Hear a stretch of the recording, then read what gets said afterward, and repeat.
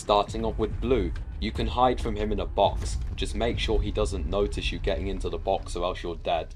As for green, you can't hide from him in a box because he can still kill you inside, and if you want, you can even go underneath his arms. Okay, now moving on with yellow. If yellow grabs you, you want to make sure that you jump when you reach the bouncy castle, otherwise you will die. Okay, now moving on to cyan. You can hide from her in a box, but just make sure she doesn't see you moving inside the box, otherwise you're dead.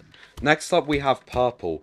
If you're in the maze and you don't know where to go, just make sure you stand on the rocks and purple won't be able to kill you. But in chapter 1, purple will spawn in the vents. Now if you see the white glowing eyes, make sure you follow the footprints across the water or else you're dead.